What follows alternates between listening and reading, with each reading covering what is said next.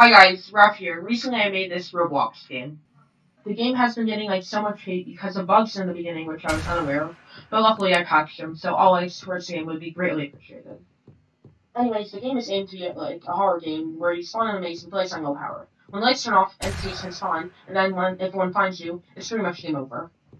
There's also like an end to maze. However, this end's like so hard to find that I even forgot where it is, so good luck finding it.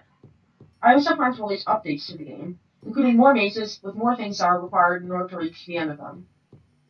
With that being said, it would be really cool if you can like check out my game and possibly give it a like. Anyways, I'm out, and see you in the next video.